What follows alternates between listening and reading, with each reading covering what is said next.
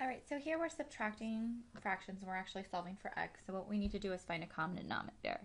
So what we need to do is have what one has, they both have to have. So our common denominator is going to be an x and a 3x plus 1. So all of our fractions are going to need this.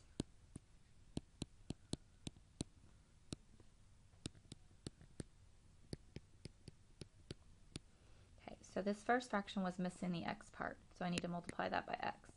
So 2 times x, we get 2x.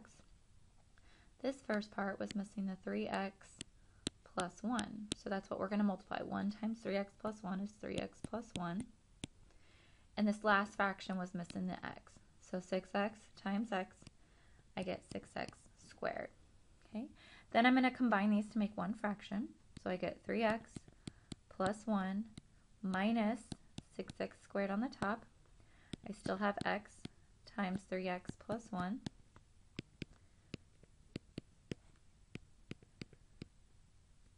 Okay, now that my bottoms are the same, I can set my tops equal to each other. So I get 2x equals 3x plus 1 minus 6x squared. Okay, to solve this, what I need to do is to get everything onto one side. So I'm going to move everything to the left side so I can make this one a positive. So I add that to the other side. So I get a positive 6x squared. When I subtract this 3x to move it to the other side, I get a negative x, a 2x and a negative 3x, I get a negative x. And then I'm moving this 1 to the other side, so I'm subtracting the 1, so I get a negative 1, equals 0. Okay, now that I've done that, for me to solve this, I need to break it up into my two parentheses. So to do that, I'm going to do my pyramid. 6 times 1, I get 6. And then I need to get negative 3. So a 3 and a 2. So I'm going to split this up into 6x squared minus 3x plus 2x minus 1. Now, anytime I have the 4 terms, I need to group the first two, group the last two.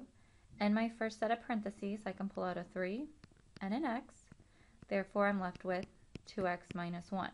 Now, this already has a 2x minus 1, so I'm just going to pull out a 1.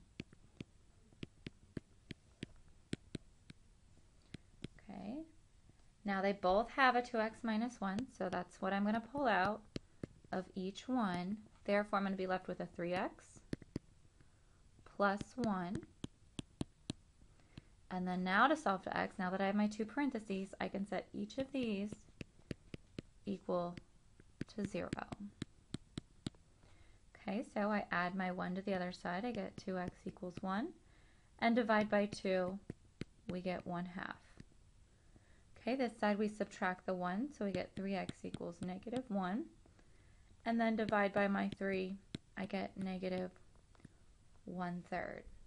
So we get an answer of 1/2 and negative 1/3.